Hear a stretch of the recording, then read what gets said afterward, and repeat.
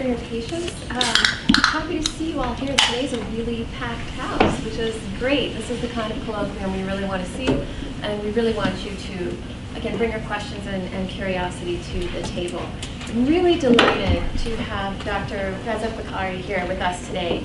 He currently serves on the board of directors of Amnesty International and is also the Vice President for Continuing Education, Workforce Development, and Strategic Community Partnerships and Professional International Politics at City University of New York, Kingsborough Community College in Brooklyn.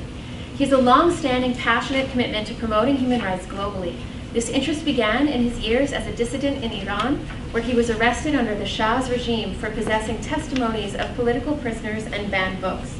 Since becoming a higher ed practitioner in the US, he has intensified this devotion by conceiving and successfully implementing civic and global engagement programs at colleges, lecturing and writing about the imperative of global citizenship, and serving on the board of national organizations devoted to human, civil, and democratic rights. Reza established an Amnesty International chapter at LaGuardia Community College in New York in 2000, and also served on the board of Student World Assembly since 2004.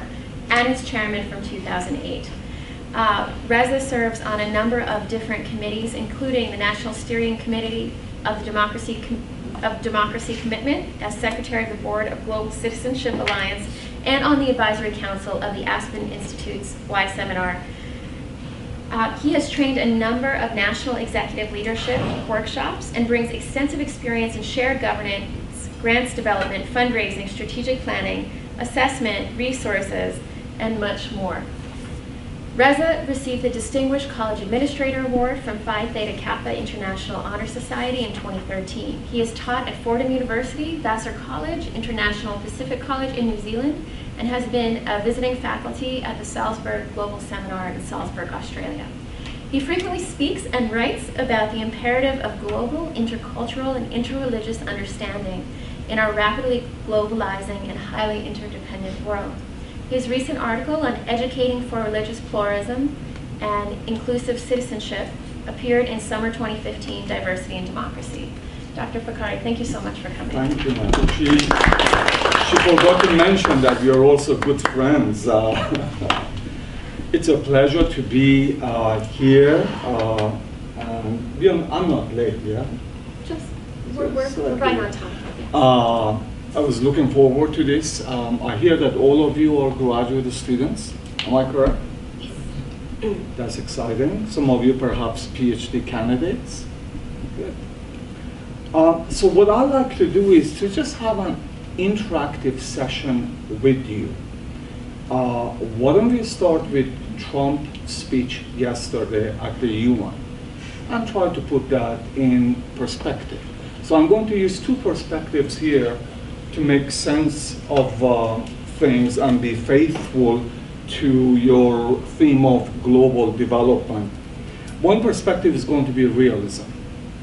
Alan Hans Morgenthau, who was my teacher and who influenced me quite a bit, and he's the father of realism. So we are going to put what Trump said yesterday in the context of realism, and then we are going to look at the larger backdrop of globalization and using that framework to make sense of the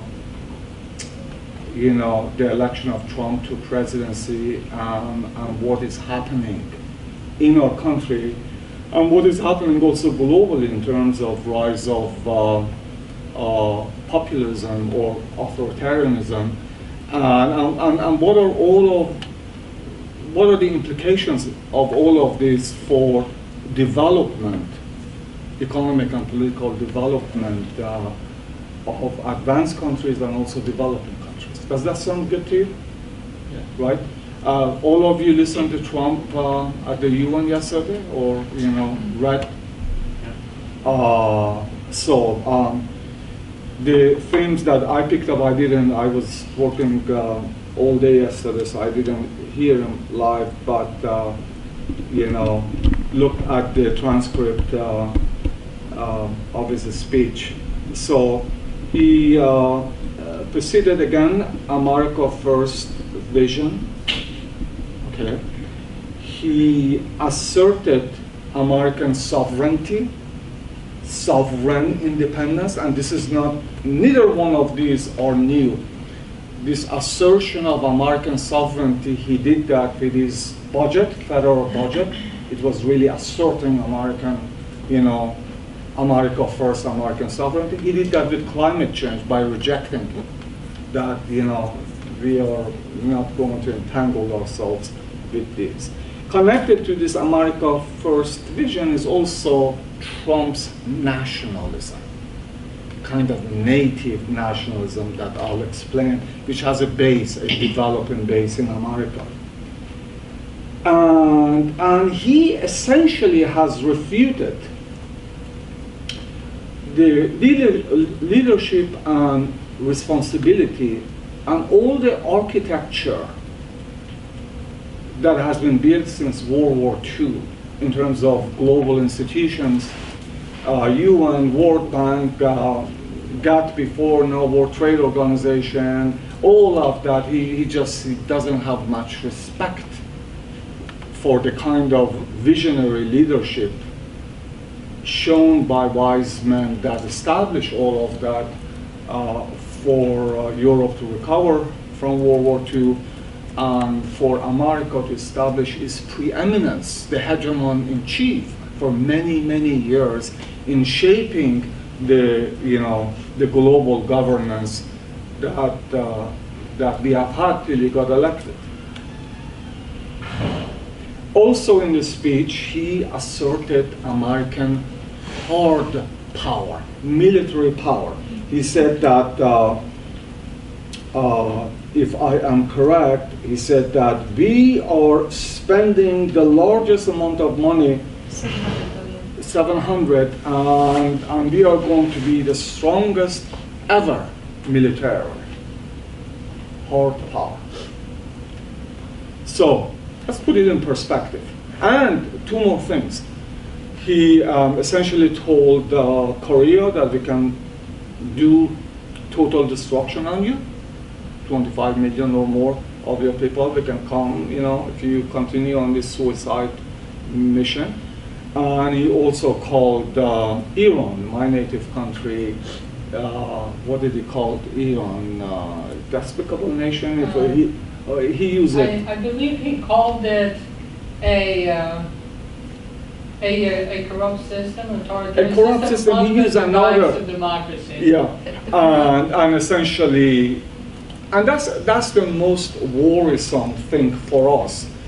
Come October, the certification to Congress that Iran is complying with the nuclear deal has to happen again. He certified it, earlier this year, and all indications are he's not going to certify them, and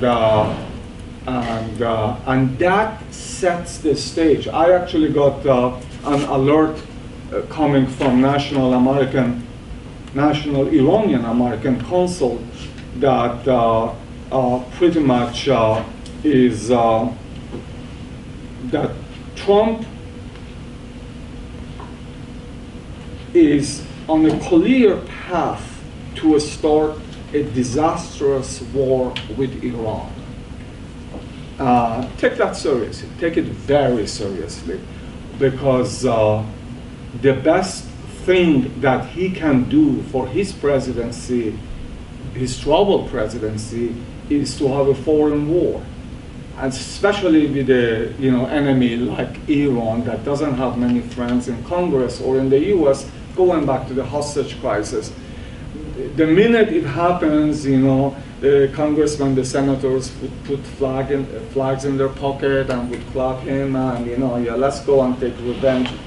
And Iran is not going to be a cakewalk like Iraq or Libya or Afghanistan. You're talking about a nation of almost 90 million with a lot of regional influence. Put it in perspective of realism. How many of you have studied realism or realist school? What is the guiding principle of realism? Let's say Hans Morgenthau said the best foreign policy is what? Using power. using, well, power is a central concept in realism, and the guiding post is following your national interest or rationally arrived at. The supreme virtue in realism is what? Balance of War. power. That's a manifestation of a struggle for power. Morgenthau's classic is Politics Among Nations, the struggle for power and peace. It's a given. You are going to have a struggle for power. It has been perpetual. It will continue. But the challenge is to achieve peace. When you read Morgenthau, he says a good foreign policy is a, what is the adjective I'm looking for? It's a foreign policy that does a good calculus of national interest, the benefits and risk. What is the term that he uses? The supreme virtue would be prudence. Prudence. Prudence is for you to put yourself in the shoes of your adversary and see the problem from their eyes and be prudent so you don't, like Saddam Hussein was not prudent. He couldn't see, didn't study the intention of George W. Bush, the administration, that, hey, you were really risking the survival of yourself and your nation. He was imprudent. He was an irrational actor. Realism, international politics makes sense when you have rational actors. Okay? So you have him coming to the UN yesterday and says, well, you give up your nuclear weapons, otherwise you are going to risk annihilation. And then at the same time he's telling Iran, you're going to tear up the agreement that was achieved multilaterally, not with the US. There were, UN was involved and 5 plus other countries were involved. So North Korea says, excuse me, so you want to make an agreement so I give up my nuclear weapons, and then if Iran is the president, you are going to tear that up and perhaps have a confrontation and do a regime change. Hell no, I'm going to keep the weapons I have as deterrence against your invasion. What North Korea is looking for is deterrence because they are afraid that the US will come in and do a regime change. The same with Iran. What Iran was essentially asking for is an agreement that you won't have any kind of regime change like it happened in Iraq. That is the main reason why they want to have nuclear weapons. This way they can survive. According to realism, this is rational. It is an anarchical system, the international system that we have. It is a self-help system. Every nation pursues its national interest, and the defense of your country is the paramount national interest. So if you were put in the place of Rouhani in Iran, you say, hell, either the agreement holds or I'm restarting my nuclear program. The same with the dictator of North Korea. I mean, you may disagree with the character of the regime, whatever, but that's the basic fact of international politics. Deterrence works. So, putting it in larger context, Morgenthau would say military power is important. But you have to be careful that that is not the only thing that you have. Because if this is the only thing you rely upon, then you are going to have backlash. Other nations would gang up against you. So when I was doing my dissertation, which was on Gorbachev, and I was using Morgenthau a lot, this is what he said in 1969. The real power of a nation consists not in the number of nuclear warheads it holds, or the number of divisions or aircraft carriers, but of moral image it presents, not only in words, but more particularly in deeds to the rest of the world. that moral image is invaluable. You had that during the Obama administration. So when Obama comes in after George W. Bush, you know, American perception of America abroad, in many countries, 70, 80, 90% was negative. Obama comes, it reverses itself, except for a few countries, perhaps Israel, Russia, or India. The rest of the countries, all 80, 90% becomes positive image of America. Because Obama talked about multilateralism, engaging the UN, soft power, smart power. That yes, we have our military power, but we are also going to extend our hand to Iran. We are going to admit the mistakes we have made in the past in terms of overthrowing a democratic government in Iran. And we don't see Muslims as enemies, not as other, but you know, people that we can engage and build bridges with. So the image changed. Now, if you look at Pew surveys that are done, and you should really take a look at it, PEW, you know, they do surveys all the time. You see this totally dark and negative perception of America. So reliance on military power, I've got $7 billion I'm spending, this is not a sign of strength. This is what you call it, I don't know, showmanship. It is not realism, because in the final analysis, it is going to threaten other nations, either to form alliances, which is very likely to happen between Russia and China, or you know, or some other countries. So, but that is imprudent use of your power.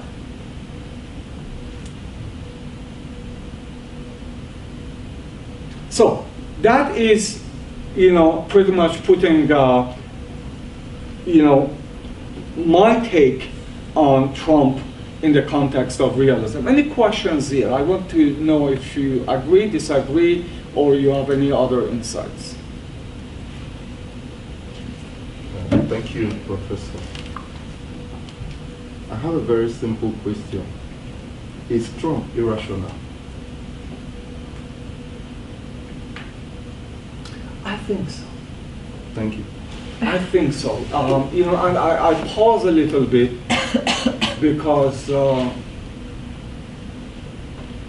traditions matter, institutions matter. He is demolishing them. He is absolutely demolishing.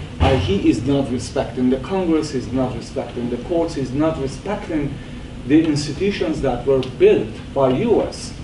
You know, over decades, he's demolishing them. So in terms of, you know, when you study foreign policy, American foreign policy, or even international politics, you see patterns, there's continuity, more continuity than change. What you're seeing now, what you saw in the UN yesterday, the New York Times called it in its editorial, a huge deviation from any statesman coming on topic, a place of peace that people get together to resolve conflict peacefully by compromise, by diplomacy. He comes and talks about war and total destruction. That's irrational. This is, as I mentioned a little bit earlier, if you really look at American national interest, he is not serving it. And if you go to war with North Korea, that's going to be a nuclear war. So you have 25 million people. If you go to war with Iran, Iran has allies in Lebanon, in Syria, in other areas. It's going to be a total regional war. What national interests are you serving here? It's imprudent, it is dangerous, it is destructive, and in the final analysis, it will lead to more terrorism, global terrorism. So it is irrational. In that sense, it is irrational. It's an interesting question that you ask. Hans Morgenthau, when he was studying Vietnam War, which was in the 60s, late 60s, he wrote that international politics it's a rational theory of international politics. He says with regard to Vietnam War, we also have to develop an irrational theory of international politics, because how Johnson was acting, how Nixon was acting, was irrational and detrimental to American interests. Thank you, Professor. I wanted to make the question very simple because I tried to look at the continuum of realism and idealism, prudence, soft power, but I think times are emerging because the product of Trump's presidency is still dynamic. Nobody knows how it's going. So it's really very, very difficult to begin to qualify what the end will be at this point, because prior to his campaign, he came with some form of nationalism. But the product, so I just decided to make a simple question, because if you look side by side, Saddam Hussein, Muammar Gaddafi, or the young man Kim Jong-un in North Korea, possibly, or even the characteristics Mr. Trump is exhibiting, there are some similarities in provocative, bravado kind of behavior that you may not really relate to, maybe like President Obama. So is Trump irrational? Simple as that. So that's why I just made the question, because there are a lot of things to talk about, but maybe it's early until something disastrous happens before we actually come up with specifics to say America is stuck with this guy might not be good for America. That's my question. Let's take the globalization perspective to see if I can answer your question more deeply. Okay. So, globalization. I want to urge you, the earliest book on globalization that was written, before Thomas Friedman wrote his book, The Lexus and the Olive Tree, Understanding Globalization, the earliest one was this book by William Grider, who was at that time a correspondent for Rolling Stones magazine. Now he is the national correspondent for The Nation magazine. And this was 1997. Friedman wrote his book in 1999, 2000, and he doesn't give any credits to William Grider. But I believe that he grasped the significance of this latest phase of globalization better than anybody else, by even comparing it to industrial revolution in its consequences. So he says that, so the name of the book is One World, Ready or Not.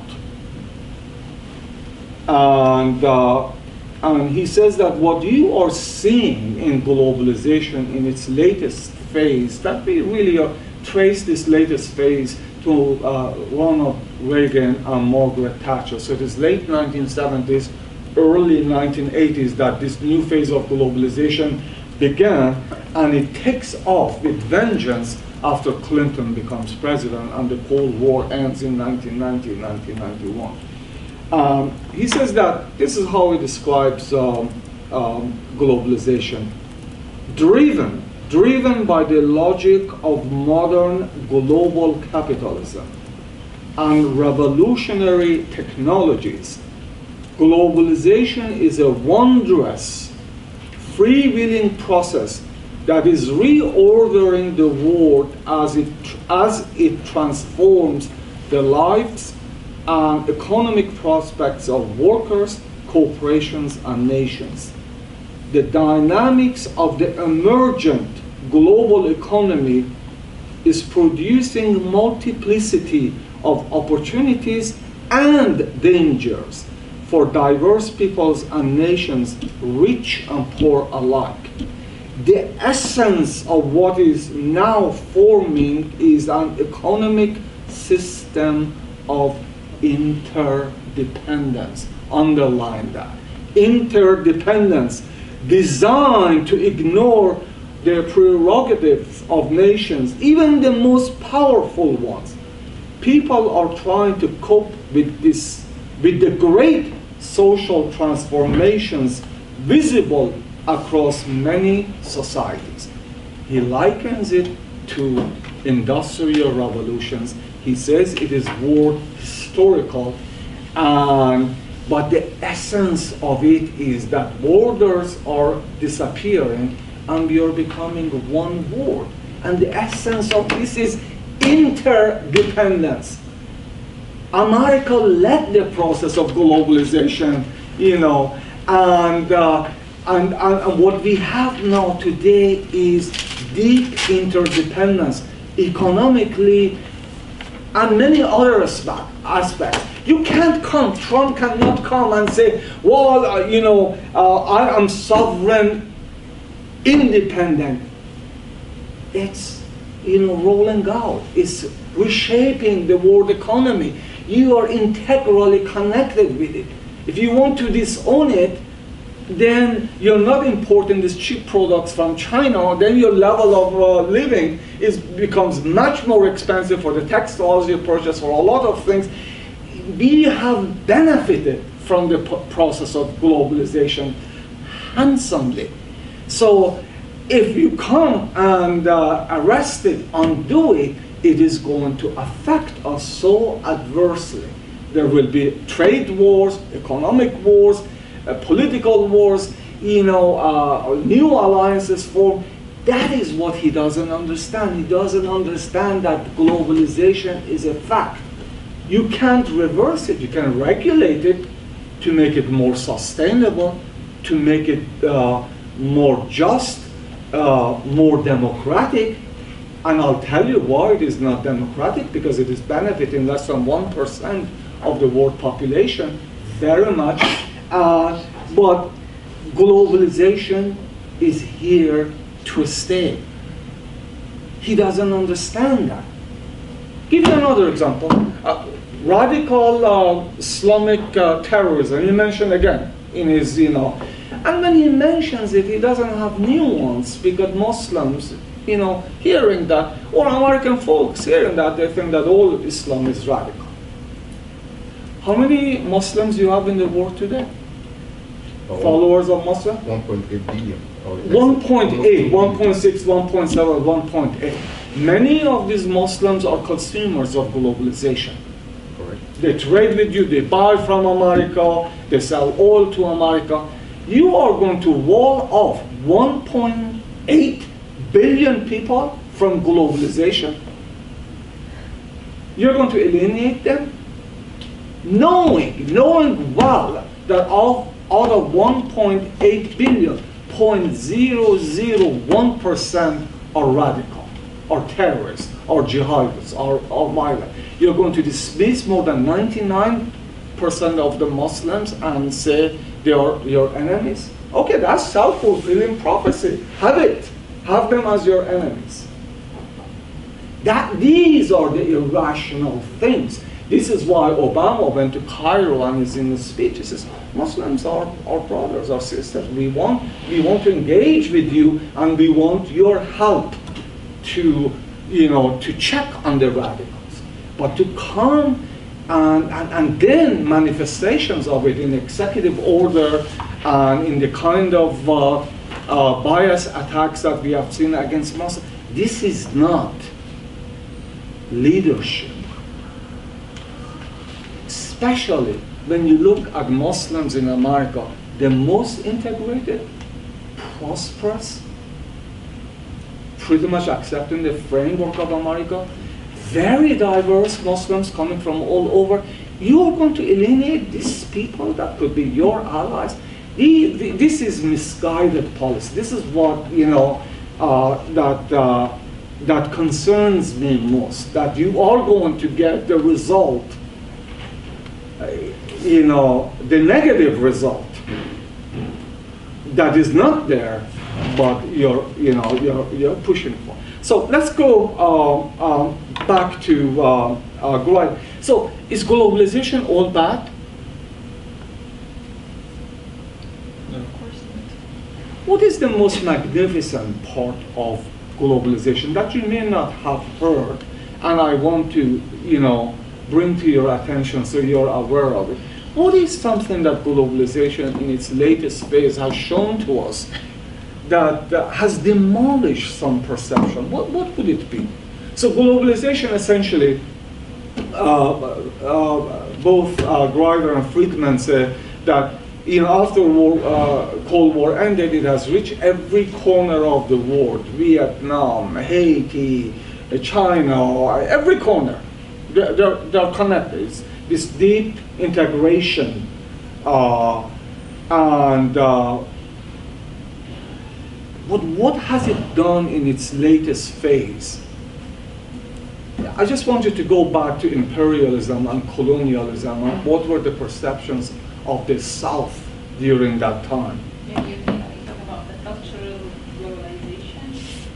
Like maybe we don't have direct accessibility now, but it's in a way or another, the culture is being moved to the country by globalization. So some cultures are affecting others by soft means. That could be positive or negative. So when he says one word, ready or not, he actually, Grider talks about kind of global convergence. He doesn't talk about a mono-civilization, but he says that, whether you like it or not, you are part of that one world, and you are seeing, you have heard that, wherever you go, you see these Western styles, malls, Western style food, and all of these things. But what he's talking about one word is not so much malls and food. It is that the consciousness that you have no longer is national. Problems are global. Disease is global. Trade is global. Everything is global now. And that is what he's saying. And I want you to make a note here that even national interest now, you can't be defined in terms of your own territory, of your own nation. When you look at the threat of nuclear weapons, that's global. Even if you invade North Korea, and use a nuclear warheads, or you hit their nuclear warheads, you could actually cause damage to Japan, to China, to other countries. We know, that if you have 10 nuclear warheads pretty much going off anywhere in the world, you could destroy civilization. That's global. That's a threat that is global. So what I was referring to, and this is little noticed, is even colonialization and imperialism, the people of South were seen as inferior. They had to be civilized. They could only do elementary work, produce raw materials or agriculture. They couldn't do sophisticated things, right? That was the perception.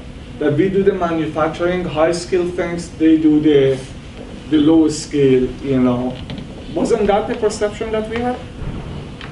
Of people who live in the South? In the South, yeah? So, that globalization in this latest phase has demolished that. Let me read for you, and just bear with me, even with my accent, to see what Grider is saying as he travels around the world. And remember, this was written in 1997, so that is what, 20 years later? 20 years. He says the most powerful moments, however, as he's traveling, were the recurrent experience of witnessing poor people who dwell in marginal backwaters, doing industrial work of the most advanced order. People of color, people who are black, yellow, red, brown, who exist in surroundings of primitive scarcity are making complex things of world-class quality, mastering modern technologies that used to be confined to a select few. The tools of advanced civilizations are being shared with other tribes. Multinational corporations, awesomely powerful and imperiously aloof, are the ironic vehicle for accomplishing this generous act of history. Those people in Vietnam, in the very poor areas in other parts of the world, are doing the most sophisticated. Take your iPhone, look at it, just see where it is produced. You see that it's essentially produced in developing countries. Not maybe one, but more than one. And it goes on. The confident presumption that certain high caliber work can be done only by certain people. Mainly it is assumed by well-educated white people in a few chosen countries is mistaken. And this book visits a few of the many places where the workers daily prove it wrong. Observing these scenes of industrial activity, I thought first of the explosive implications for the future of work and prosperity in the advanced economies, including America. That gives you an explanation of what is happening with white workers here who are so anxious and want to wall off the rest of the world because they feel their jobs are going to be lost. Before, it was low-level, menial jobs. Now, any job can be exported. So he's telling you, 20 years later, look at the explosive implications of what is happening even in advanced countries like America. The portents are stark and threatening, the implications. Yet the meaning also has to be understood in a broader sweep of human history. Watching former peasants making high-tech goods for the global market, I eventually reached a simpler, more nourishing understanding. Of course, I thought, people are capable everywhere in the world. So that is the realization that globalization is producing, that it does away with all those racial inferiority, superiority, color lines, all of that. People anywhere are capable of doing that. And you're in a highly interdependent world. You have to accept that some of the jobs here are going to be exported because they're more economical to be done in other countries. So the challenge then here is, how do you prepare your nation, your workforce, your people to compete in a highly interdependent global economy? Is Trump doing that? Hell no, he's not doing that. He's not even understanding that. Obama understood that. That's why he was investing in community colleges, in worker retraining, in investments, so the companies can come back here to make America more competitive. Essentially, you look at this administration, he talks the populist language, but the policies are all for the rich. The people he has in his government are all rich. This is why the worst case scenario could still come. And if you push this too far and you have a trade war with China, then the process of globalization can be interrupted and it could have severe implications. I'll stop here and then you ask more questions and I'll give you more.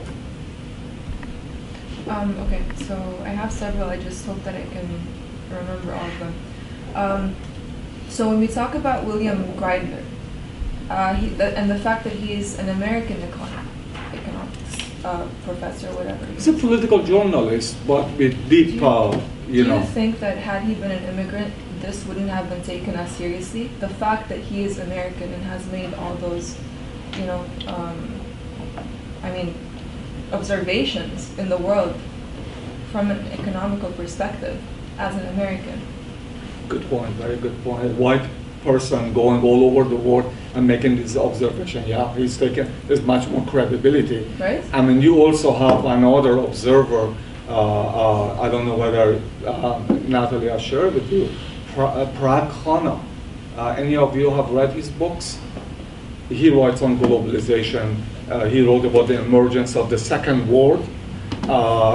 He's based now in Singapore, but he was with New America Foundation. He has written about the same thing, but not with as much, you know, power. Or Thomas Friedman. You know, my God, his book became the queen, you know. But let me even tell you about Thomas Friedman. You know, so in 1999, he wrote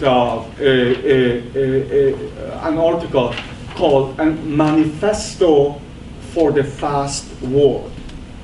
A Manifesto for the Fast World. That's 1999. This is the article that the book, the Lexus and Olive Tree, was based on. Does anyone understand why he calls it the Lexus and Olive Tree? Do you? What does Lexus represent? Lexus is the car, Luxury? ultra modern, luxury. Luxury.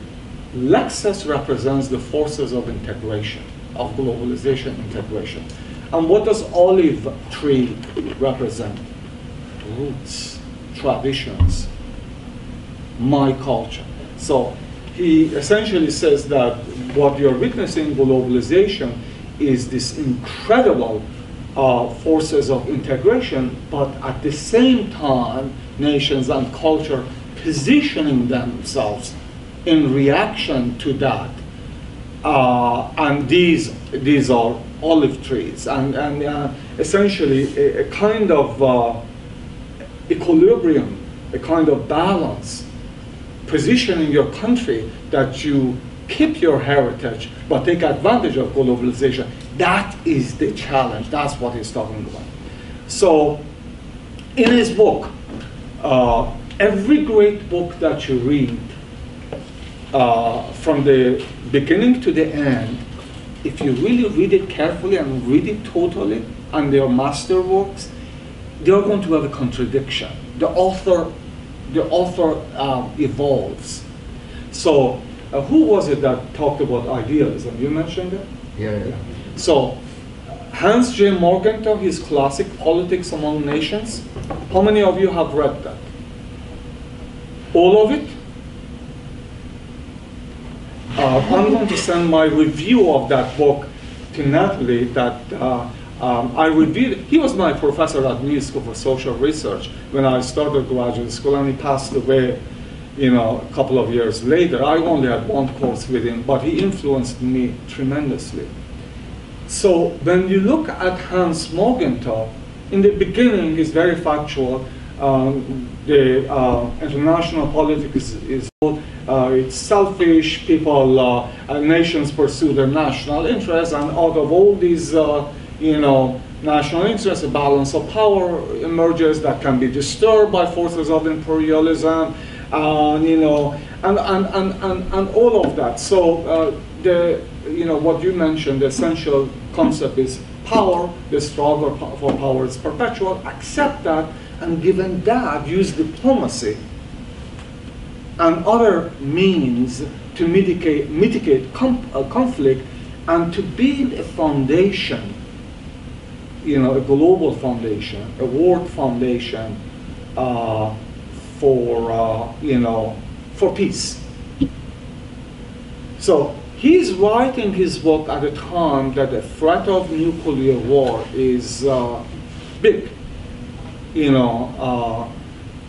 At one point before the end of Cold War, America had, in terms of all mixes of intermediate, tactical, and intercontinental, more than 80,000 nuclear warheads.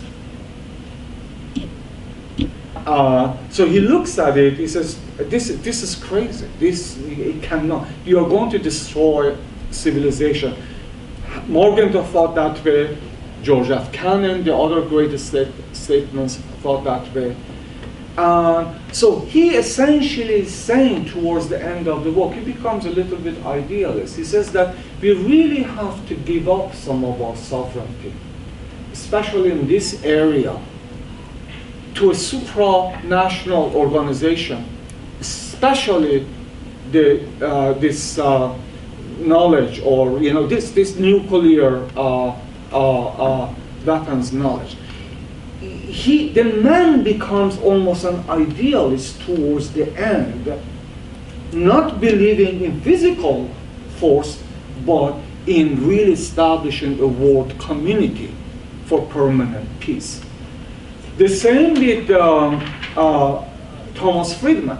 In the beginning, when he's an enthusiast for globalization, he talks about golden straitjacket that every nation has to wear, which is a set of policies to plug into the game of globalization so you don't burn, and all of that. And he loves the electronic herd. These are the people that control capital money, that they can, go and invest it anywhere or speculate, against currencies. And then he gets to chapter 14.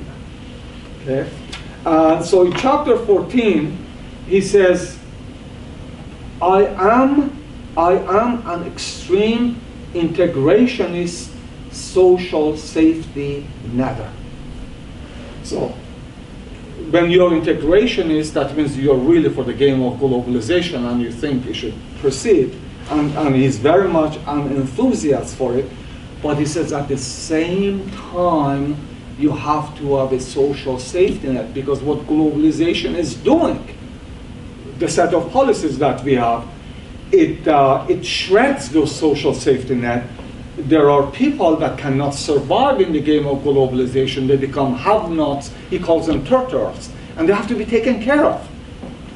I believe you dare not be a globalizer without being a safety netter and social democrat. Because if you don't equip the have-nots, no-nots, and turtles to survive in the new system, they will eventually produce a backlash that will choke off your country from the world. And I believe you dare not be a safety netter or social democrat without being a globalizer, because without ever increasing integration, you will never generate the incomes and absorb the technologies needed to keep standards of living rising. It's beautifully put, the balance. What has happened in our nation is, because we are this kind of laissez-faire, pure capitalist nation, we have gotten into this game of globalization. We are not like Germany, or we are not like Switzerland, and we haven't provided that social safety net for our citizens. We can even decide on health care for everybody in this country. In the game of globalization, that the worker has to be mobile and go from one job to another and have a portable health. This way, they are not afraid if they change jobs, they are going to lose their health insurance. We can't even decide on this elemental benefit for our people. So, and these are, and forget about infrastructure, forget about the lousy education that we have at the public school system. Here you wonder how the hell Trump got elected. Well, you had some workers there that for generations were in one factory and they were making very good, living. Suddenly those factories are gone. The cities, the towns are ghost towns. They haven't retooled themselves, and their work. Where did my jobs go? Where did my level of life go? That it's not only white working class, but also middle class. even upper middle class, those people also voted for Trump. They're unsure what is happening here. They have lost their jobs.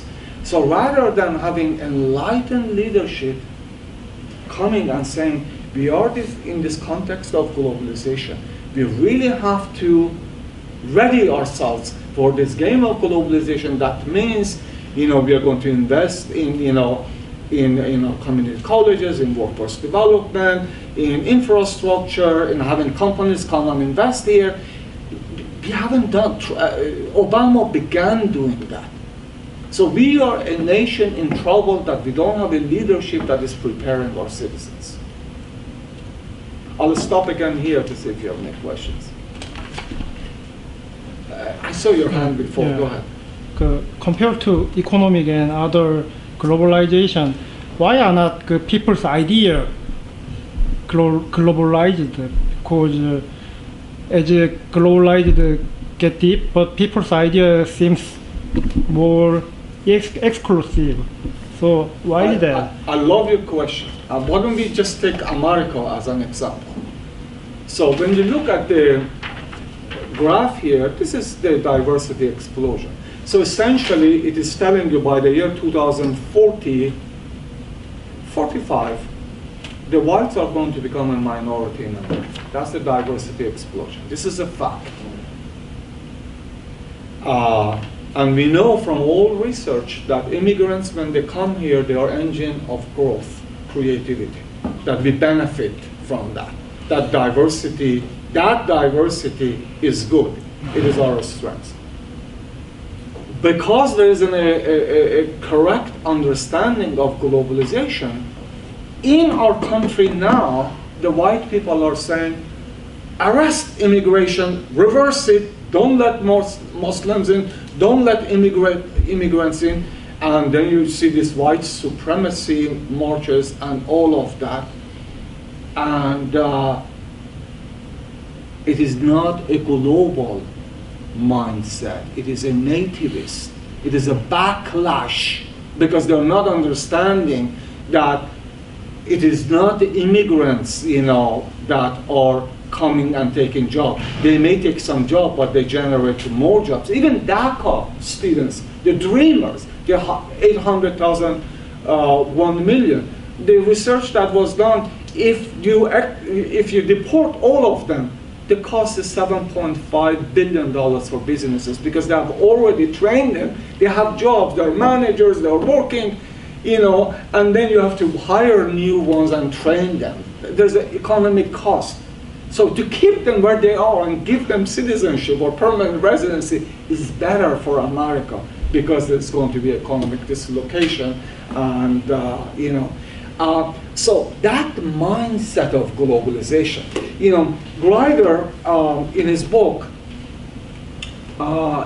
it's fascinating. I really would like you to take a look at it. You probably can get it on Amazon.com for $1 now because it is 1997. He says in the age of globalization, the mindset that you have to has to be also global. You have to expand your consciousness so it is global. Even if you're buying things, you have to really know, was this made by slave labor, by sweatshops?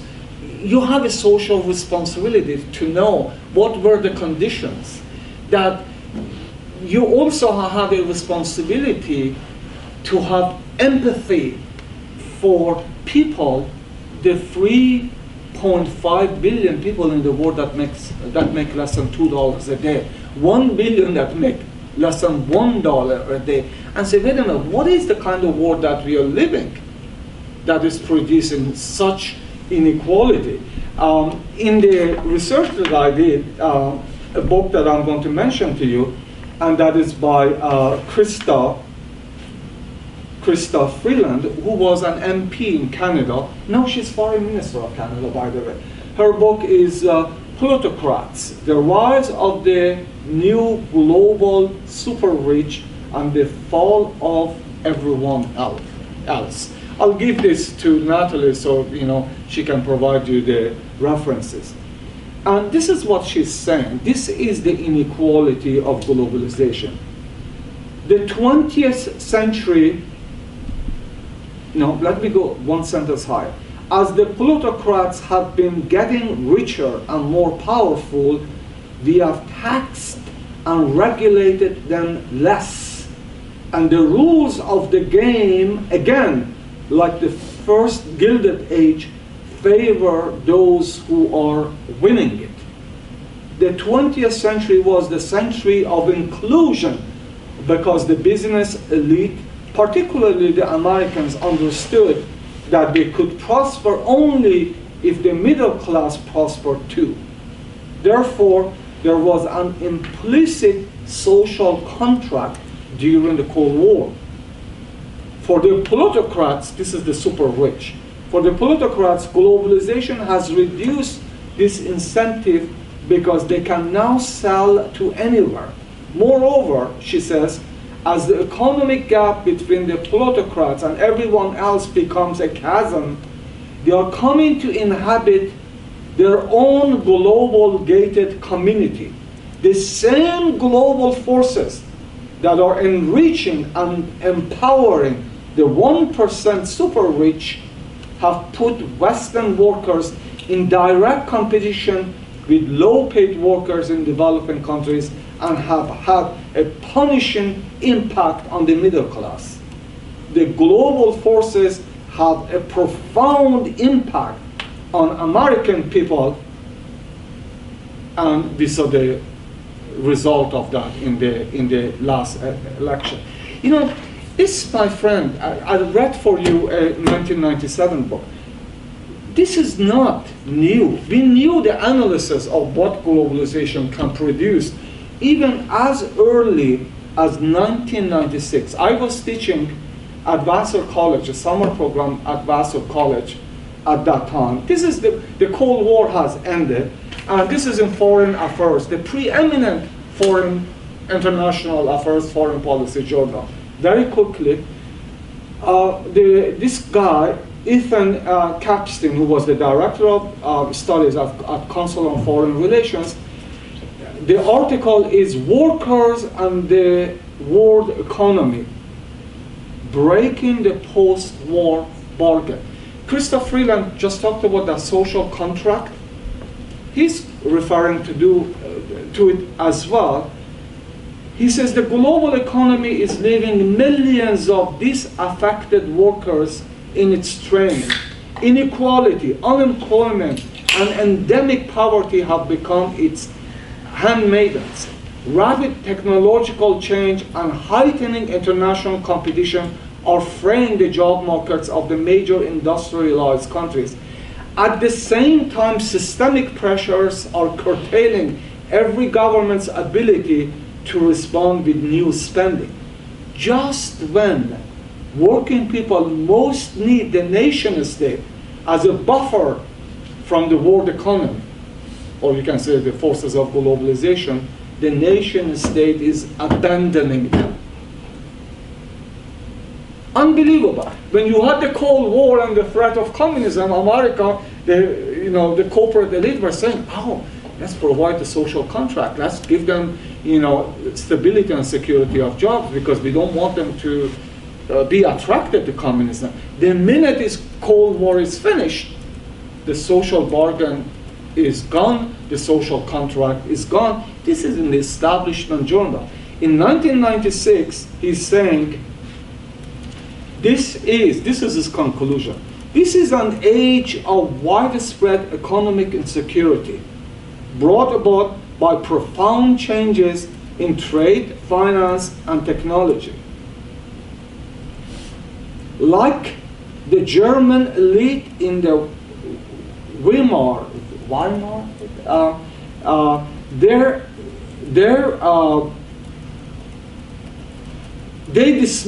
our elite dismiss mounting workers' dissatisfaction. And this is the final sentence. He's likening the situation that we may get, like you had the situation before Nazism emerged in Germany. Leaders need to recognize the policy failures and respond accordingly. If they do not, there are others waiting in the wings who will, perhaps on less pleasant terms.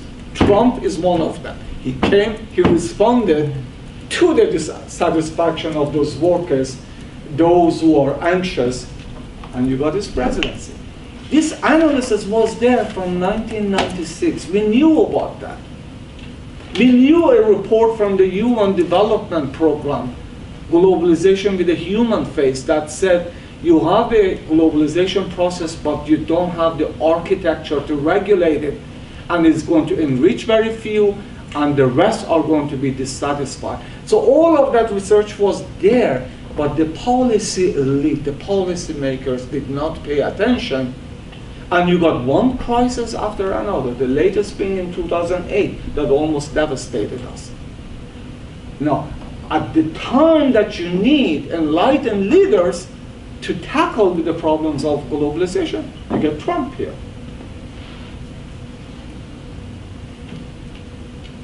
Yes. But how long do you think that those who voted to Trump would take them to accept the fact that he's not the right person, that he's not doing what they were expected? That's a very good question. Like if it would take them so long, they might vote him for the second time. Like it'd be. You know, you may not like my answer. There's an emotional connection to Trump. These are people, essentially white, that they are anxious about the diversity that they are seeing that they are going to become minority. They have the economic anxiety. They have the white privilege. Trump's failure is their failure. And there are racial prejudices too. We know that. We saw that from Charlottesville. You know, you will not displace us, and you know, it's anti-Jewish, anti-black, anti-Muslim. There's an emotional connection here. They can't accept failure. Trump is like the last prophet for them. And I don't know what it would take for them to realize that the emperor doesn't have any clothes, that this is not. I don't know, I really don't. It's depressing. Because every poll that is taken, his base, that 40%, that minority, hasn't eroded. They're still for him. Go ahead, please. Yeah. Or he has a question. Sorry. So I understand that regarding Trump and the rise of nationalism in the U.S., that because immigrants came to this country or to this world just because the leadership here over decades opened up, you know, the spirit of ideas of democracy and all of those things. People came for jobs, for good life, and everything. But don't you think, I'm from Pakistan, the backlash in some ways in the US, like people are not immigrant friendly, is because the East or the Muslim world is not opening up either. I mean, we have seen like our countries are not opening up. Forget about the Americans or the Europeans. Maybe they don't want to come because they're okay here. But we are not opening up to our neighbors. I mean, look at Saudi Arabia. Look at, within Pakistan, one province is not accepting the refugees from the north. So, I mean, two wrongs do not make a right. So it's like, if we are not opening up, they shouldn't open up. But there is that responsibility also on. Absolutely. Absolutely, I agree. As a human rights activist, I would agree with you totally. I'm the most critical person of my own native country of Iran. Iran's involvement with Syria, the butcher, Bashar al-Assad, knowing, from various amnesty reports the kind of war crimes he has committed. And even a reformist president, an elected president, not being able to shake that policy. My hope was nuclear deal would essentially engage US and Iran, and they would find a solution in Syria. But you are absolutely right, there's bad behavior there too. I mean, Jesus, in Pakistan, you got the Pakistani, what is that, ISA, pretty much taking care of Osama bin Laden next door to them, next to that. I mean, the mess that they are creating in Afghanistan and supporting the, Taliban and Mujahideen and all of that. We do have our faults. We do have, even in our nations, in Pakistan, let's say, in Afghanistan, in other areas, the Sunni-Shia conflicts, the intolerance. Saudi Arabia is it's the ugliest form. And then tourism, in his UN speech, I'll come to you in a second, and he said, you must be kidding me. Here you have Wahhabism that has been pretty much nurturing terrorists all over the world and financing them, and you are praising them, and you are calling Iran this, whatever. So yes, you do have fault. But I also want to advise you, when you look at 1.8 billion Muslims globally in so many nations, they're highly diverse. You have democratic Muslim countries, and you have repressive, despotic ones like Saudi Arabia, and you have to be very, very careful not to brush them all as radical or repressive. Reza Aslan, in his book, No God But God, talks about a needed reformation within Islam, that we need to really reconcile Islam to modernity, to democracy. He sees that reformation happening, and he feels that that reformation is impeded when you have these frequent interventions like American intervention in Iraq to make a model of democracy for the rest to follow. And I don't think that reformation has occurred. That is needed for us to fully join the game of globalization and become fully democratic. So I agree with you. I think we have joined maybe economically or in other ways, but when it comes to ideas, I don't think. I understand, you made a very good point that keeping that balance, you want to keep cultural heritage, but at the same time, you also want to open up to the world of ideas, to accept, diversity in thoughts in your culture. Yeah, but that's not really it's also a complex picture. I'm sure Natalie can tell you about it as well, because she was involved with the human rights movement. You look, for example, even at Saudi Arabia. You have forces of liberalization there in Saudi Arabia. Who's the young blogger that's in jail? Right. Yeah. I mean, here you have him. You have a number of others, even in that despotic system, saying, we need freedom, we need liberalism. Look at Iran, my God. You have the most connected country in terms of internet. You have a nation with more than 60% of population less than 30 years old, highly educated, aspiring to join the world, and then you have got a repressive government in the unelected part. Not Rouhani, he's a reformist. I know, about his writing and everything. So you have a chokehold by this unelected sector and revolutionary God that supports it. But if that is gone, a vibrant civil society, and you see a flourishing of Iran. If you look at the entrepreneurs in America, look at who took over Uber now. Uber is an Iranian that took over Uber. You look at eBay, that's an Iranian. You look at, what was that, Julia, where's Julia? Who was the guy that took over Uber? He had a travel site. What was that that he created? It's a famous that you can, yes.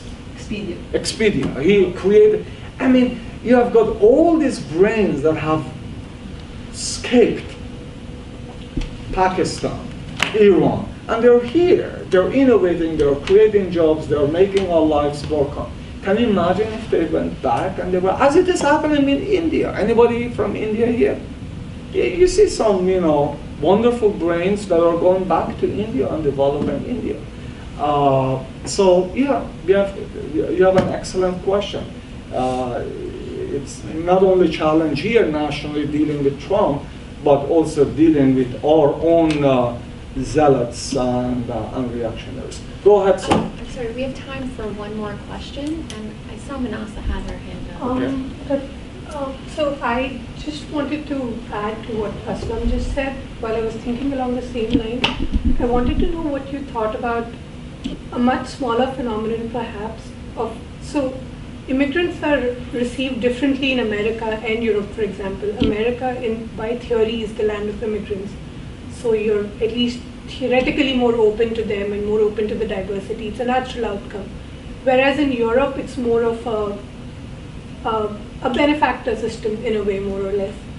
But what I was thinking about was within the immigrant communities in these first worlds, there is a sense of trying to recreate where you came from as opposed to going with the flow. So you have very tight-knit, I don't know if ghettoized is the word to use, but communities trying to stay in that time and place where they came from.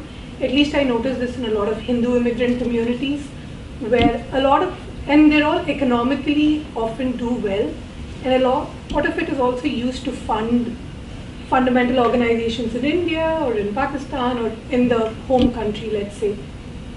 So what is the balance between your allegiance or your memories of your home country, of your cultures and whatever, and to adapt in a new country? How do you... It's a good question, and that's the last question you're asking. I want to give you another piece of my research in response to that. I thought you were going somewhere, but you're not. But so I'll answer that, but give you some historical context on the American nation. Immigrant groups vary. Some of them come here and totally can mesh, and they can maintain their heritage, perhaps privately, but in public they are, very much part of this melting pot. And some others are much more guarding of their heritage and the way they dress and all of that. And we accept that in America, as long as there is a larger framework and larger common ground that we can walk on, right? Now, I want to connect you to this research note that I have. America is different from Europe. In America, from the founding of America, going back to Thomas Jefferson, it's absolutely fascinating when you go and, because when you listen to Trump, you want to bring some of this research in his face. The grain of America is that from the beginning, the founding fathers knew this would become an immigrant land. So they established a framework of inclusive citizenship and religious pluralism. So the book by Dennis Spelberg, Thomas Jefferson's Quran. In that book, she says that when they were trying to write the Declaration of Independence, at that time you have the Jews and the Catholics that are despised. And pretty much the majority wanted to establish a Christian nation here, a Protestant Christian nation. Thomas Jefferson reads Quran. A lot of Muslims were brought here as slaves. And it is Thomas Jefferson that establishes that framework. Muslims who were not even known to exist in the colonies became the imaginary outer limit for an unprecedented, uniquely American religious pluralism that would also encompass the actual despised minorities of Jews and Catholics. The rancorous public dispute concerning the inclusion of Muslims, for which principle Jefferson's political foes would vilify him to the end of his life, thus became decisive in the founders' ultimate judgment not to establish a Protestant nation as they might well have done. Jefferson uses imaginary Muslims in the future, even a possible Muslim president in the future, by saying we have to be inclusive. Therefore, we cannot establish a Protestant nation. This is the wonderful framework that we have inherited from our founding fathers that Europe doesn't have. It is a framework of inclusion and religious pluralism. This is why immigrants can thrive here if they work within the framework, whereas in Europe, even if you work within the framework, you could still be marginalized and not fully empowered. Thank you so much, Dr. Fakhari. My pleasure, my pleasure. Thank you. Thank you for your good questions. Again, I want to thank you for coming in and taking the time to share your work and your insight with our students. This is extremely current. This is exactly what we should be doing in global affairs. And I want to thank you guys for really stepping up and asking such thoughtful and provocative questions. This is a wonderful discussion, and this is how we want to carry our colloquiums on for the future. So thank you guys again. We will see you next week, and our speaker next week is Eddie Wright. Eddie Wright's from the UN. FPA, United Nations Population Fund. So he'll be talking about how to launch a career in the UN, and also what the United Nations Population Fund does on the ground.